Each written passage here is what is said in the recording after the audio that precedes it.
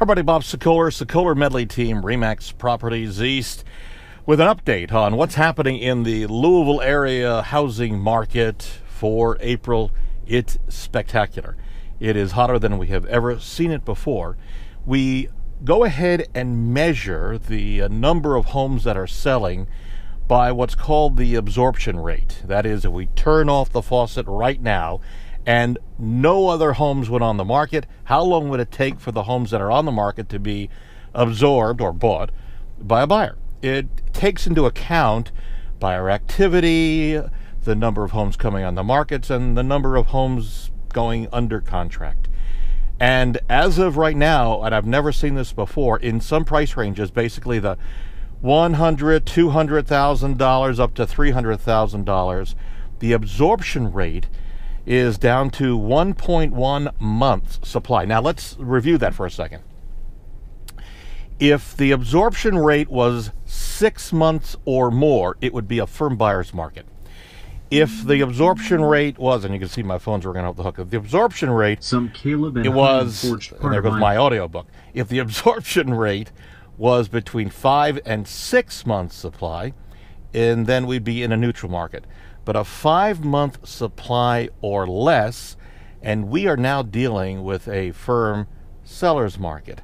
And when you drop down to a 1.1 month supply, you're dealing with an incredible seller's market. So what does that mean for sellers? Well, even a $400,000 or $500,000 home is still in a seller's market.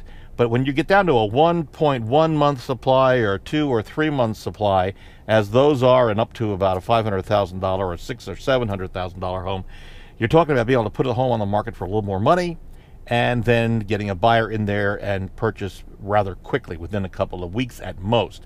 We're finding in a couple of days or less, we're selling homes in the $100,000 to $300,000 price range. They just sell quickly because of the number of buyers out there. And if you're a buyer, you're probably thinking, yeah, I've had that problem, so what do I do? Okay, so look, first of all, if you're thinking of selling, now's the time to do it, because there are a lot of homes that are in the 4, 5, 6, 700,000 that are not as hot, and you can buy those now and maybe even get a good deal on them. But the other thing that you need to know is, if you are a buyer, there are a lot of buyers who are on the market and coming onto the market, and it's very possible that you'll be up against these other buyers in making an offer for a house. So let me give you a little extra strategy as a buyer, and just know we've got 17 buyer agents that are out there that are very happy to help you. They can jump when you need it to get to see the home that you want very quickly, in the same day, that morning, whenever. We are using what's called the escalation clause with a cap. Okay, so buyers, remember this. Sellers, know this was approved by the Greater Louisville Association of Board of Realtors last year, or maybe the year before. An escalation clause with a cap basically works this way, buyers, and this is why you have an advantage. Let's just say, for example, that the price of the home is $200,000. And you go in at a strong $200,000, but you know there are other buyers, you know it's a hot house. So you say in the offer that you are willing to have an escalation clause of $1,000 over the seller's best other offer. That's the escalation clause, $1,000 over, up to, say it's $215,000. That's the cap. So what you're able to do without really doing anything is, by putting this terminology into a contract, you know that the escalation clause is going to be $1,000 over the other seller's best offer, and up to $215,000. Now, naturally, it has to appraise for value. Regardless of whether you're a buyer or a seller, appraisers hold the cards this day and age, thanks to a ruling back in 2012 by the Obama administration and the large banks. They created this scenario where, quite frankly, the appraisers have been given the keys to the castle. Get it?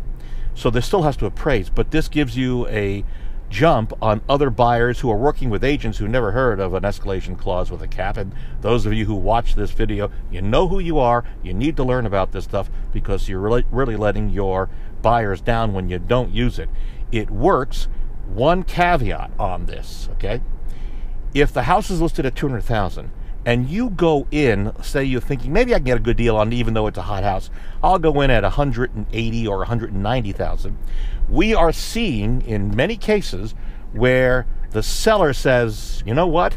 The heck with that buyer. They don't even think the house is worth $200,000. I'm not even going to entertain that offer. Period. Right. Also, there goes my between the phones. Extra detail about Thomas's. Between the phones and my my audiobook, which I listen to in the car, it's constantly ringing. Okay.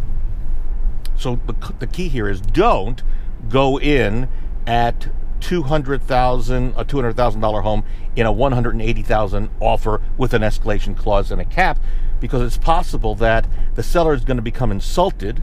Very possible. Seller becomes insulted, and then bam, you're out. The seller won't even deal with you, and someone else who maybe they only come in at $205,000 without an escalation clause and a cap, but the seller was so insulted with your offer they'd rather take less money. Believe it or not, it's emotional sometimes. It should be business, but it is emotional sometimes. They take less money and they feel better that they're working with somebody who thought the house was worth that $205,000. Come in at what it's offered on the MLS, then the escalation clause and the cap, and there's no guarantee, but it does give you a better chance than someone who comes in with just a straight offer. So here's what we've talked about, just summing it up, takeaways for all of you. The absorption rate. We measure it, and by the way, we have a weekly chart that comes out by price range for absorption rate. So if by chance you want it, send me an email, bob@wesellouisville.com, and just say absorption rate or weekly chart. I'll know what that is, and I'll send it out to you. If you want more information about an escalation clause with a cap, we actually have some great language. So those of you who are agents who are watching this, send me an email and I'll send you the language. For those of you who are buyers, work with an agent who knows about it, or just call us, because our agents, we train on that every week about getting our buyers the best deal for their money. If you want information, want to call me, need something, please don't hesitate to feel free to call 502-376-5483. That's 502-376-5483. I'm just pulling into my parking spot at RE/MAX Properties East. Have a great month. We'll talk to you soon. Call me anytime, and just know we are here for you. Bob Sokoler, Sokoler Medley Team, RE/MAX Properties East.